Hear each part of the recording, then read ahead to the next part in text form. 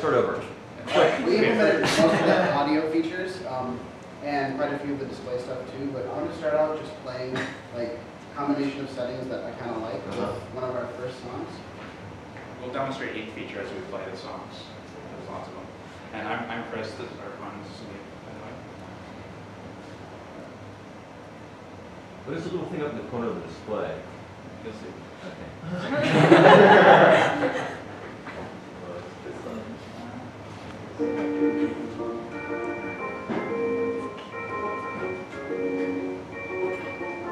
So the things on the right are notes that keep falling into our chords. We're getting put off on the top.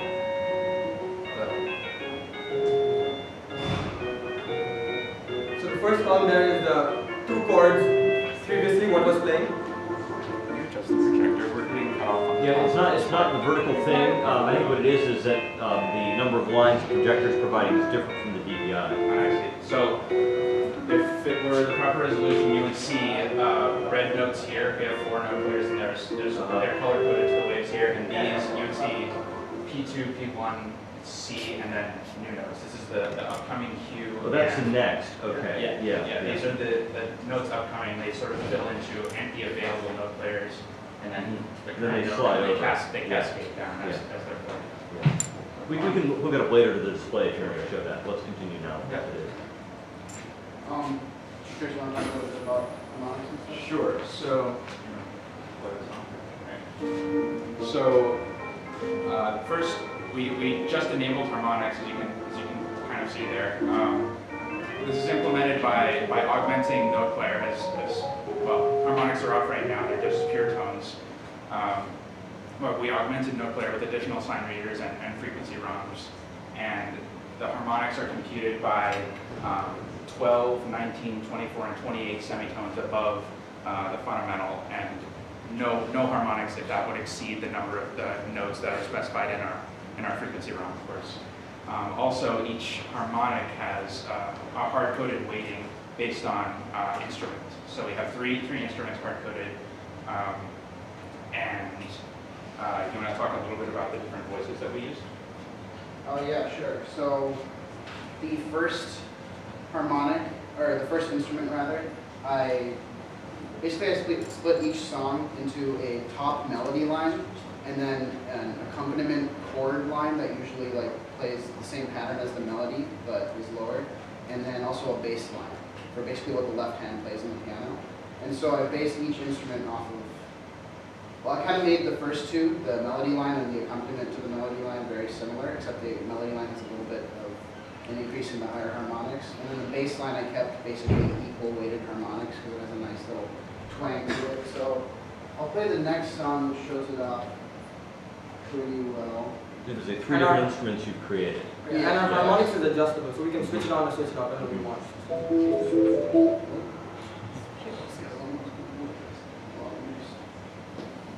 That doesn't cause a pop when you have an abrupt transition like that? This is the sum of them. Yeah, but I mean, what happened here is you took a sign reader and you went abruptly from somewhere to 0, right? Which often causes a pop when that happens. We usually want to leave it where it is and just step the time. So you can hear the level. When the top line comes in, you'll hear how it's much different than the left hand. It's a little bit of a higher weighting. If I turn harmonics off.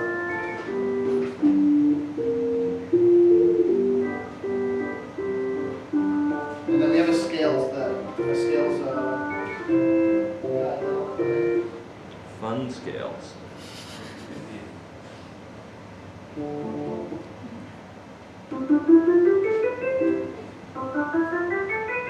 it shows off the different voices a little bit. I want to keep them relatively the same though, because we have mostly video game music, which kind of, doesn't have too much difference in the instruments.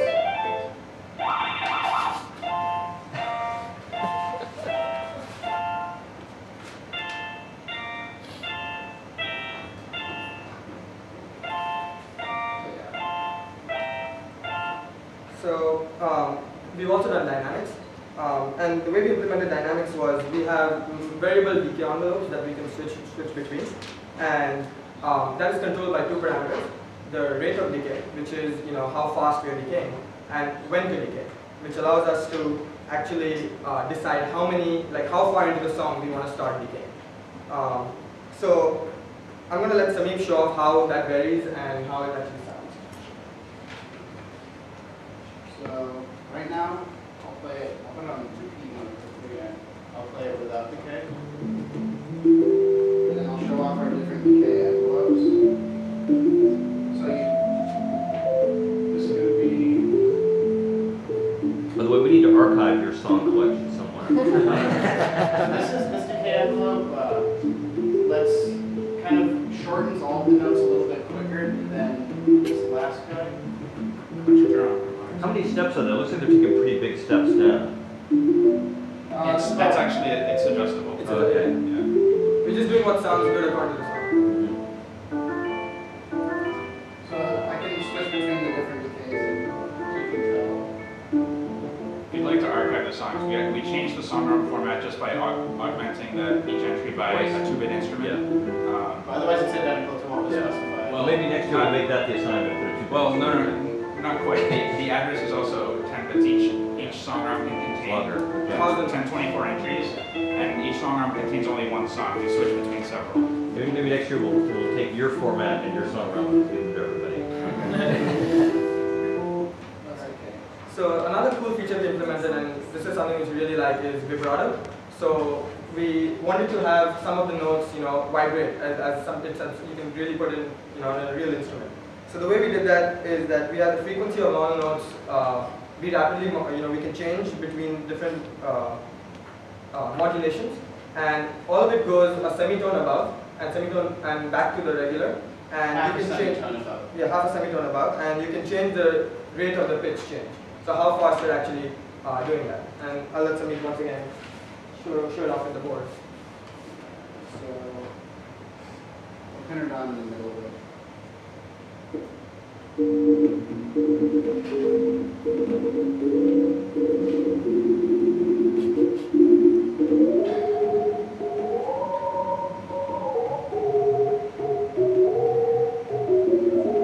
Neat effect. Yeah, you can make it longer, shorter. So You think the whole half step that you half a steps. half step?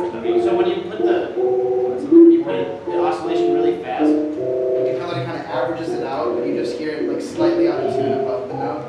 The exact computation we did was what's 17 over 16 of the step size, which corresponds roughly to the exact ratio between frequencies. So another thing which we did was variable echo. So we can change how long we actually have between the echo comes in, and it's also modulatable in terms of amplitude. The really cool thing is that we did this in a way which we can have a quick range in between the songs as well. And the way we do this is we have 2 song readers, and then those branch out into their own note players. So you can start a song at a choosable interval after the song is started, and that gives the decay effect. And once again, sorry, the echo effect. The echo.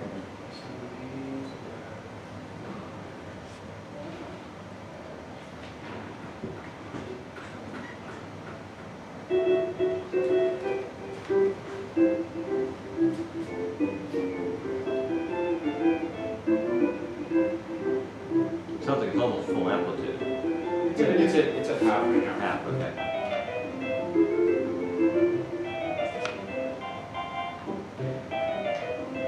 No, I put it even lower. I think it's at a 4th right now. So you can. It's really very. That's up to a full amplitude. So the next feature we'll demonstrate is very, very simple. It's repeat 1 mode, so just cycle through songs. And several of our songs are written to, well, they're from video games, so they're always playing while you're playing the game. So you know, that's why so many of them are so recognizable to everybody who's played the games. Also, while repeat mode is on, as you skip to the next song, it starts playing immediately instead of waiting for you to press play. Anyone who listens to my description just now knows how you would implement that. We're talking about variable shear limit. Yeah, yeah, so another really fairly simple feature, but one that's we think is a lot of fun is variable play speed. You know, sort of going beyond just simple fast forward. We can go, I believe 5/4, 4/3, 2x.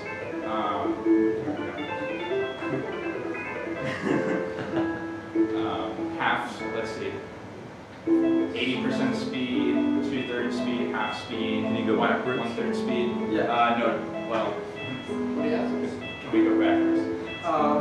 Good question. We will attempt that at the end.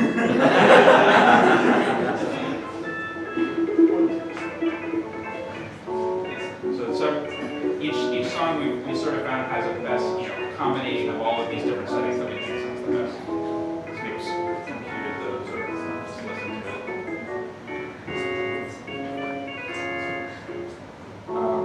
So They're all written to be repeated. yeah, I think at the beginning I described our note display system. The waves are color coded to the display right in the right now.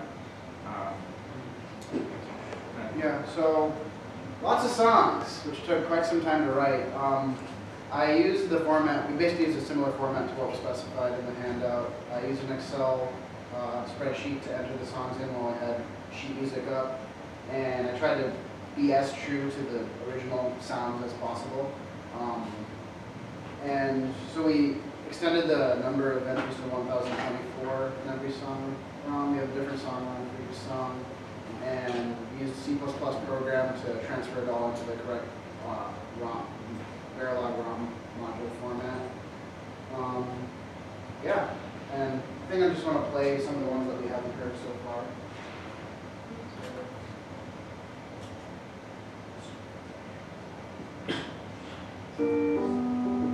Let me make a suggestion. Let's do questions now, and you can play these songs during the break while the staff confers on the awarding of the prize, okay? So any final questions for Group 16? Yo, that's it? What? You think that's it? Oh yeah, if you guys wanna... Don't do it, Arpan! Oh god. Maybe. Maybe mine will work if you guys are lucky. Let's reset first.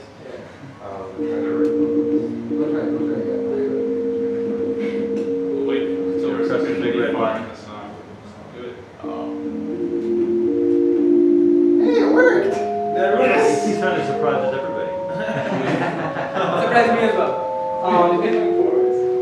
It has been kind of acting up sometimes, but it works most of the time, but we were not sure, so we just wanted to. When we made the final changes, that was the very last thing we forgot to test. And sometimes when you rewind, it won't quite play back. Sometimes it'll mix. It'll play very strange things. Right there it works. A So. whole new song. There we go. Well, that's very impressive. Any other?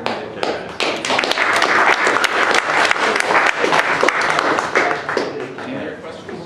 Yeah. Zelda or Metroid? Zelda or Metroid? Zelda. Okay. Both. I would say Zelda. Zelda versus Metroid? Yeah. Mario. Oh. Metroid. Mario. Okay, if you'll play the intermission music for us, what I'd like to do is ask the core staff to step into 128 briefly.